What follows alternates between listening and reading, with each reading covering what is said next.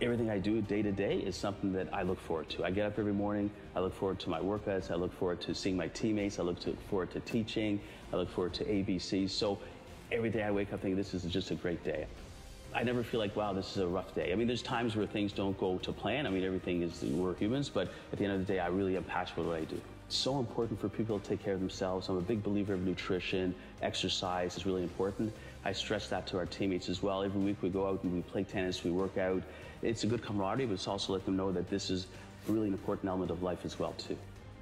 I believe being around successful people has definitely shaped myself, and I don't have any other gears except fifth gear. So everything I do, I want to do well at, I want to excel at it, I want to provide the best possible results and experience, and that's just always been my makeup, and it's probably in my DNA as well too. Initially, I had a passion, love for the game of tennis, and I was able to obtain a tennis scholarship.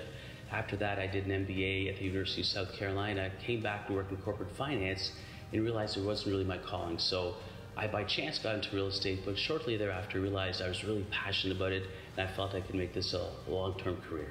I've been fortunate. I never really think about resting on our laurels, and I'm happy about building our team and growing it. And if, for example, today we've got an office opening in Oakville, one in Milton, so we're about growth, and that's always been my mindset, and I don't see that changing anytime soon. And I'm fortunate that's been my makeup, but I think it's also a byproduct of being surrounded by good people, and early in my years understanding the importance of positive thinking and doing the right things as well.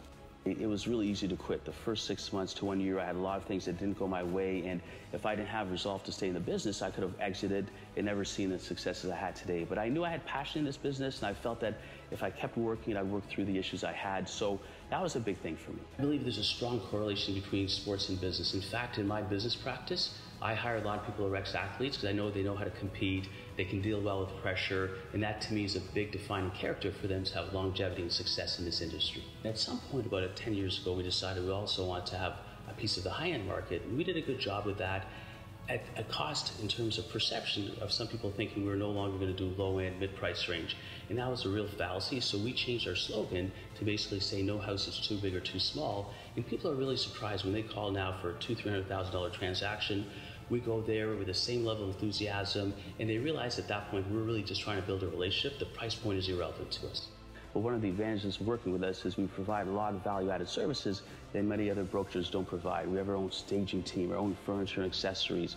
We have a full-time inspector, a full-time marketing team, which they have access to at virtually the same cost as any other realtor. And I think a lot of people are afraid to call us, feeling we'll be really, really expensive, and they're sometimes surprised to find out we're very competitively priced as well. For the next foreseeable future, I don't see myself ever leaving this industry. I'm still very excited and passionate about it.